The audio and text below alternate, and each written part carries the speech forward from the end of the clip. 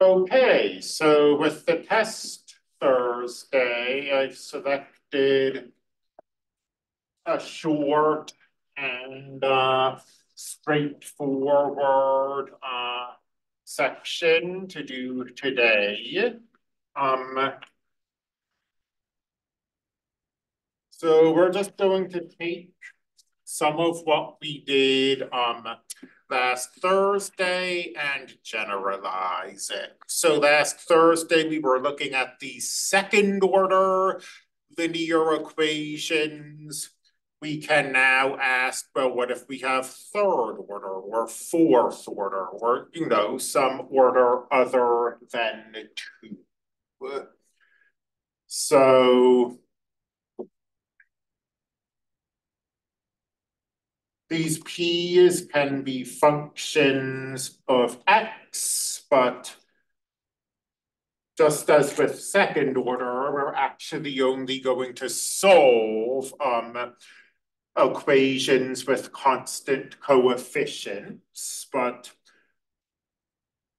suppose we have a linear differential equation.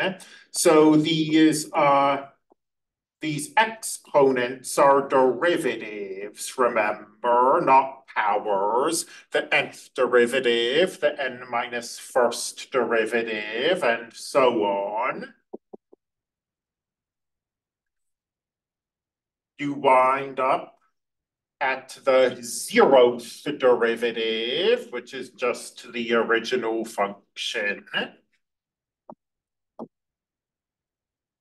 And let's say this is equal to 0. So this is homogeneous.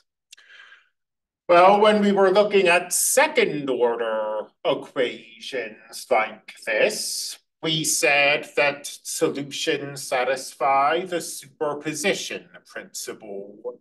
If we can find solutions, we can put them all together and create a new solution. And good news, that was not some unique quirk of second order equations. The superposition principle holds for arbitrary order linear equations. Again, as long as they're homogeneous. That homogeneity is a necessary condition.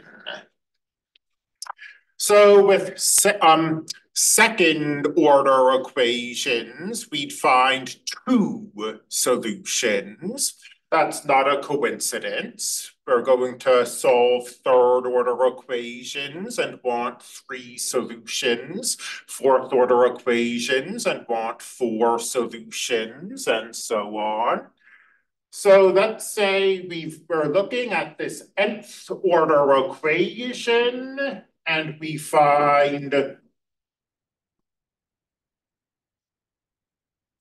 n solutions. N solutions for nth order. The superposition principle says we can put these together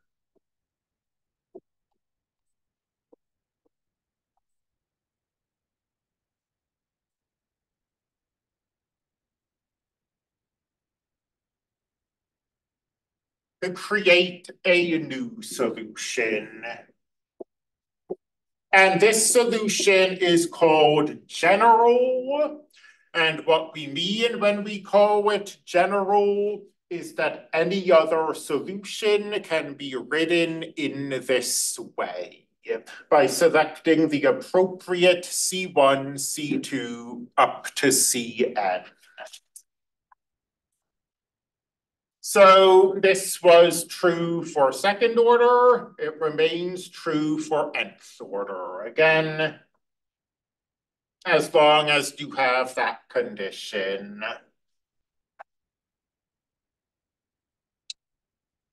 But when we had second order equations, we talked about linear independence.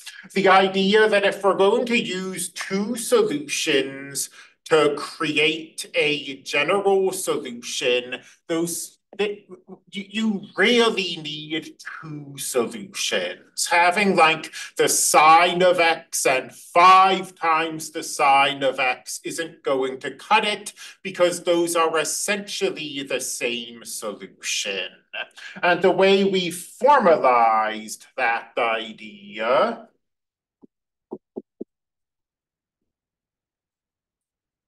was the notion of linear independence.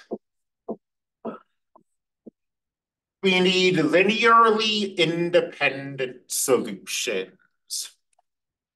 And here we're going to have to do something new.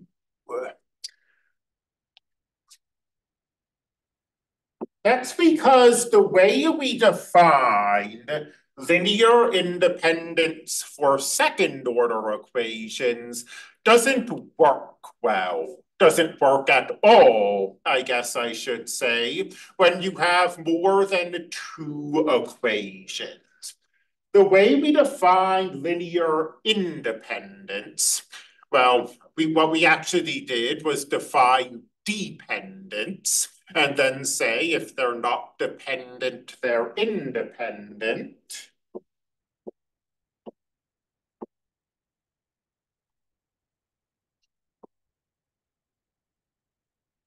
We said that two solutions were dependent if one of them is a constant multiple of the other.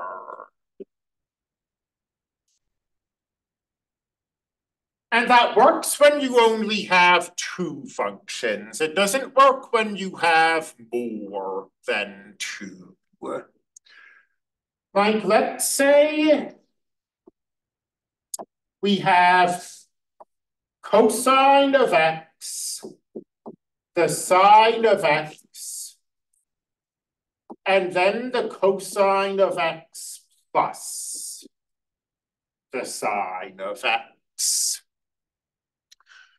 Well, none of those functions is a constant multiple of the other functions, but it doesn't look like they're really independent. I mean, this third solution is built from the first two solutions using the superposition principle. So how can it be independent? Well, it isn't. None of these are constant multiples of one another, but they are not linearly independent. They are dependent on one another. And the way we generalize this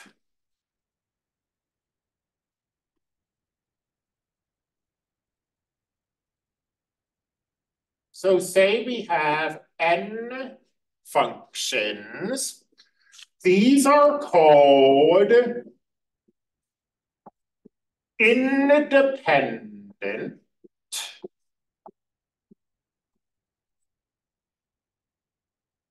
if the equation C1 F1 plus C2 F2 plus C3 F3 plus up to Cn Fn is identically equal to 0.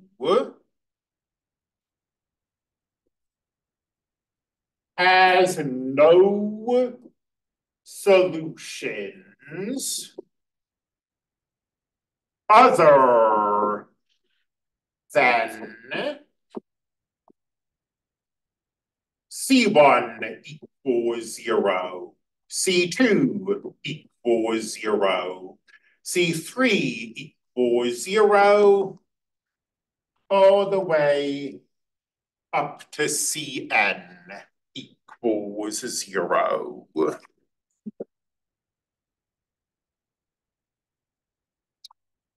So a few comments here. I guess the first comment is that it's possible you've gotten this far into your mathematical career and never seen this symbol before. That symbol means identically equal to. And here's what we're trying to emphasize. Like 1x squared. Let's say we're looking at these solutions. And we ask, are these solutions independent? Well, to decide if they're independent, we should look at these linear combinations. And if we just wrote an equal sign here,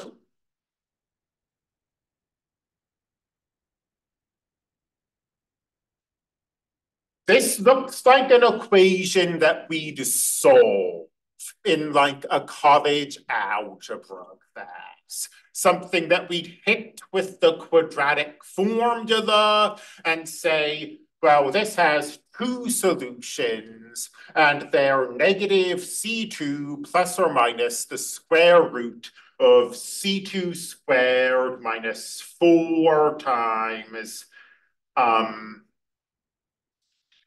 C1 times C3, all divided by 2 times C3, if I've got that right.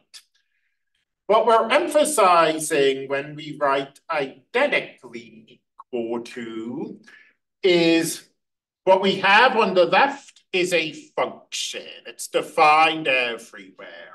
What we have on the right is the constant 0 function. It's defined everywhere. Are there values of C1, C2, and C3 that will make what we have on the left identical to what we have on the right? Now, we don't, at least at this point, have any technical tools for answering that question. But we can figure it out. What we have on the left is, okay, Desmos doesn't mind.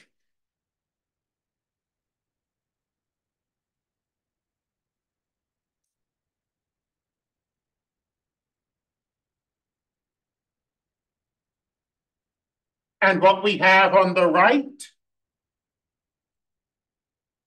is the constant function. Y equals 0. And we ask, well, can we make this function here identically equal to this function here? Well, let's think this through. What we have up here is ordinarily a quadratic. A quadratic cannot be identically equal to 0 because a quadratic can only have 2 roots at most, whereas this has infinitely many roots. So the only way this can happen is if this isn't actually a quadratic, and the only way for that to happen is if C3 is 0. But now we have, didn't mean to X that out. Now we have a linear function. And this linear function is only going to have one y-intercept. So is there any way we can make this be zero? Well, for this linear function, this straight line, to be identical to this zero function, this straight line, they'd need to have the same slope. So they'd need to both be horizontal, and that makes C2 be zero. And now for these straight lines to be identical, we have to move it down so that it covers the axis. And notice that the only way we were able to make this identically the same as this is by setting each of the coefficients equal to zero. And that means you have linear independence.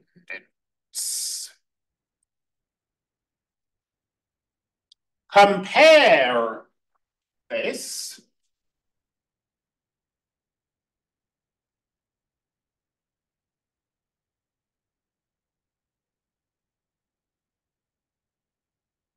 to the sine of 2x, the sine of x times the cosine of x,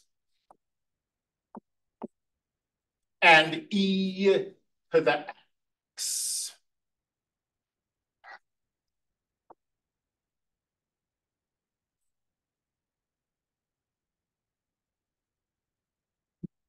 Are these functions dependent or independent?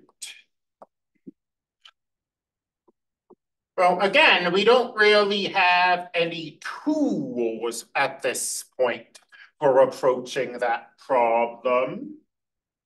But what we're asking is, can we select C1, C2, and C3 such that the function on the left is identically equal to the function on the right, and at least one of these C's isn't zero?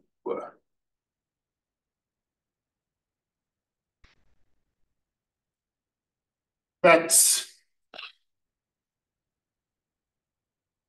find out. And let me make none of these be zero for a moment. C1 times the sine of 2x plus C2 times the sine of x times the cosine of x. Desmos does not like this. What it wants us to do is put parentheses there, plus C3. Let's see, we've got the sine of 2x plus C3 times e to the power of x. And now we want to make this identically equal to this zero function.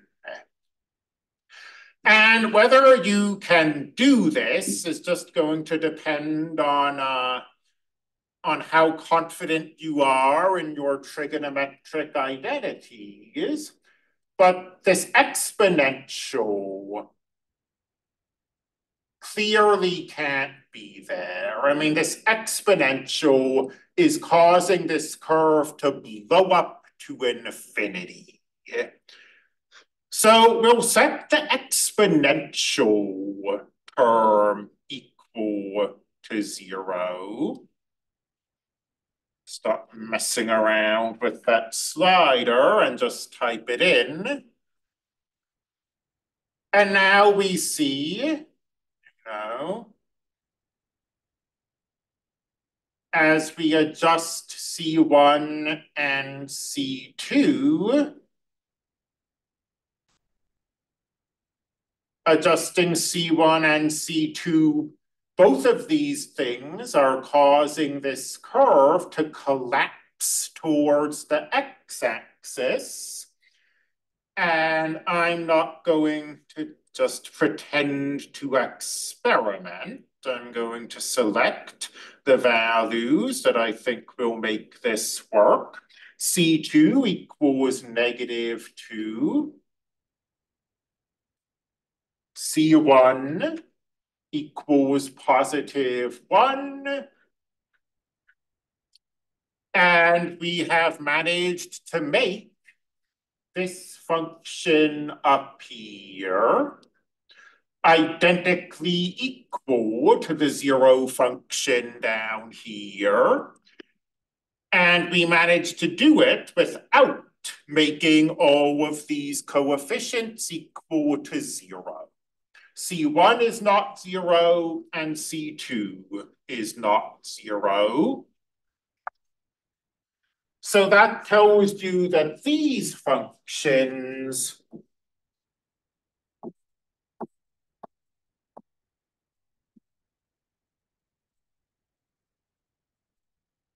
are dependent.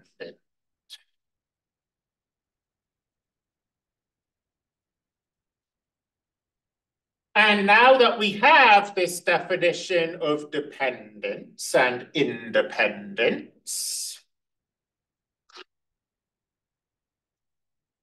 I was getting a little ahead of myself when I talked about the general solution. But now we can talk about it, assuming that we have n linearly independent solutions. We can use them to form the general solution. We saw this in the 2D case. We saw this in the second order case. If we have two linearly independent solutions, we can create the general solution. And now I'm saying that if we have a third order equation and we have three linearly independent solutions, we can create the general solution. If we have an nth order linear homogeneous, again, this is really important, homogeneous differential equation.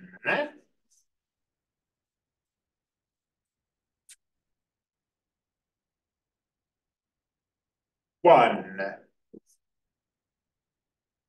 there are always n linearly independent solutions.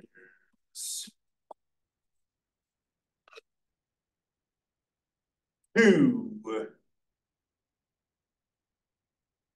these linearly independent solutions can be used to create the general solution using the superposition principle.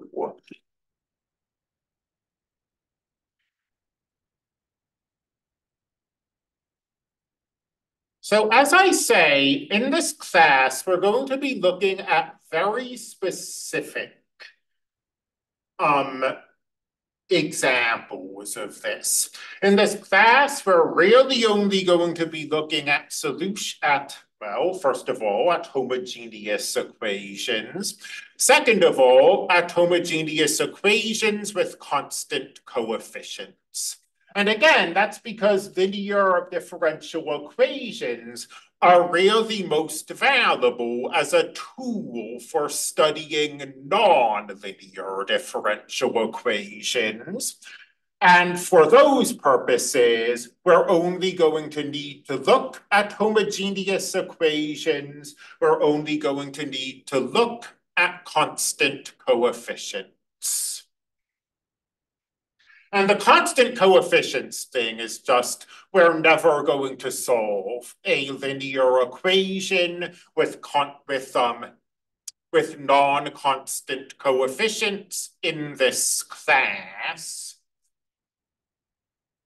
But the other part, the homogeneous part, we'll just spend 5 or so minutes talking about. What if you've got a linear non-homogeneous differential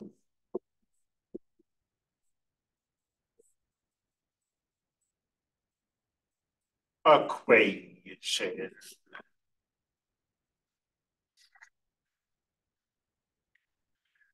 So the answer to this is going to be imperfect. I mean, assuming that you're trying to solve differential equations, pencil and paper, which is, you know, maybe not something you're usually trying to do. So, I mean, we've got P1 or P sub n, y to the n, except that it's not really y to the n, it's the nth derivative of y and the n minus first derivative of y, and so on.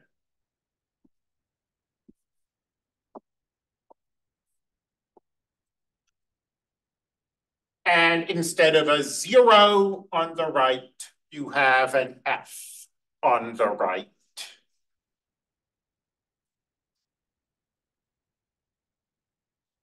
So you have some non-zero function. To create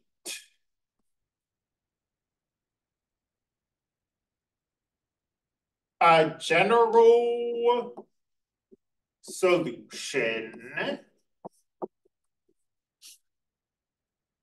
it's done in parts. First, no, let me put these in a different order than I was about to. Find a solution. So, great. To solve the differential equation, solve the differential equation. But I mean, you might, for example, be able to use technology to find a solution. Or if you have a real world problem and you might be able to work it out. I think this solution should be exponential for such and such a reason. But somehow or other, you need to find a solution. Let's see, I've already used F. Let's call this solution G. Then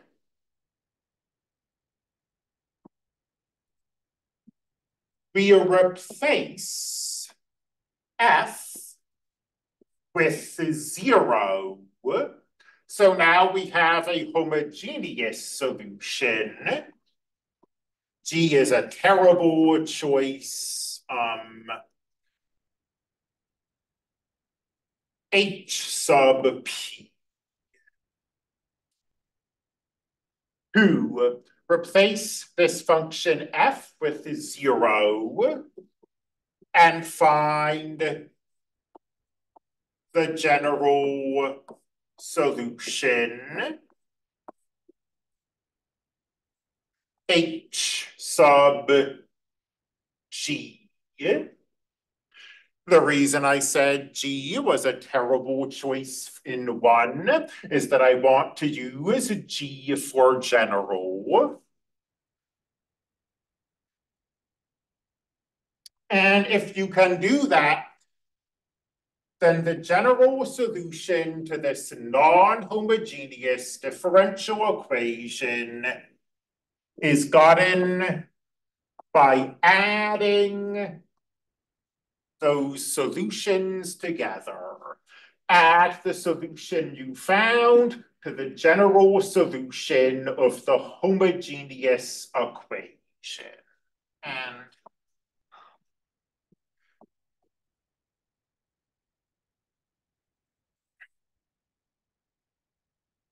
just as a matter of curiosity, we're using P there because this is normally called a particular solution.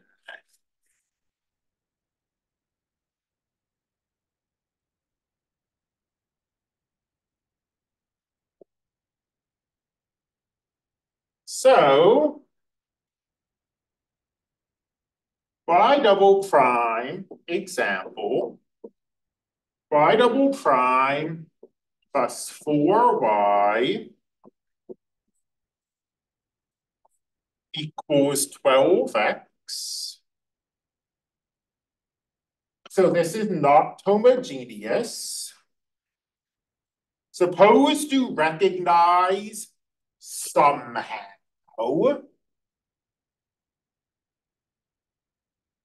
that this has as a particular solution 3x.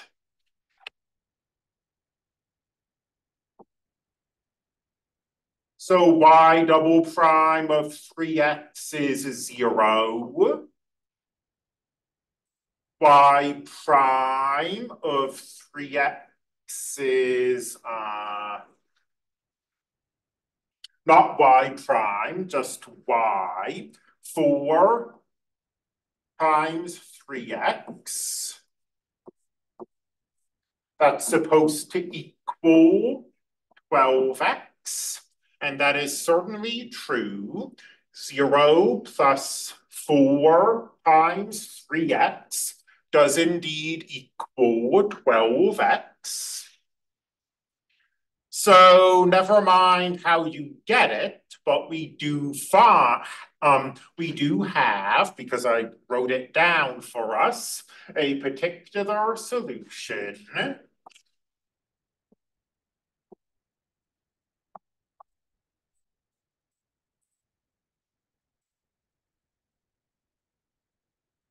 Let's pause class for a moment, or rather not pause class, but pause my lecture. We learned how to solve something that looks like y double prime plus 4 equals 0 Thursday last week. Why don't you go through your notes and see if you can figure this out?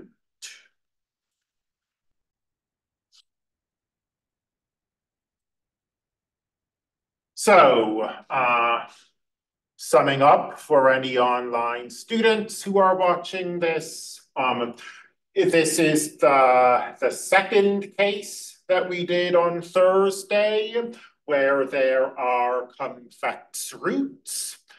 It ends up because our real part is 0 and e to the 0 is 1. The e to the ax that you normally have in front of the solution just turned into 1. And we only are left with the sine and the cosine.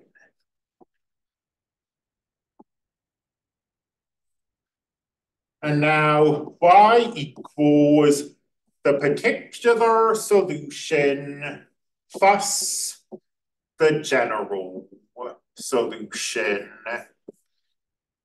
Notice that when you form a general solution, you get coefficients. There's a C1 in front of the cosine, and there's a C2 in front of the sine from when we formed the general solution. There is not a C3 in front of the 3x.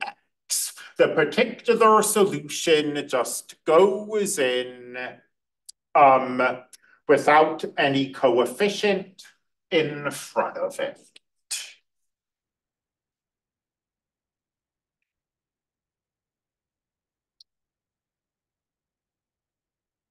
All right, a short section, again, that I say short, about 40 minutes. That was by design so that I would have time to answer any questions regarding the test.